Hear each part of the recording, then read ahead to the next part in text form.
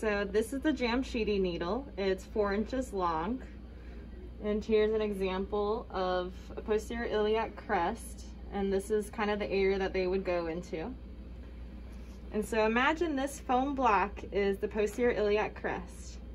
And so at this point, I find my mark of entry, and then I'm trying to get past the cortical white hard bone.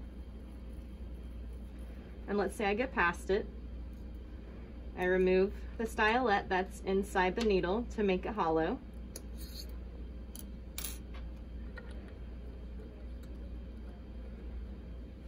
Then I continue to advance the needle.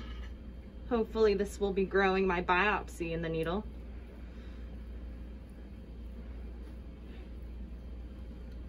And then I can check the size of the core biopsy by putting the stylet back into the needle and seeing the displacement. So you can see this is a pretty decent size.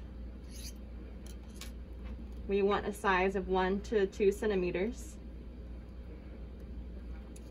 So I'm going to twist it and shake it to loosen the biopsy, and then remove it.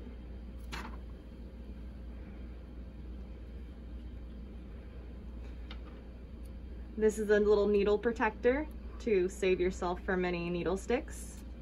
And this is the shepherd's hook, the probe to remove the core biopsy.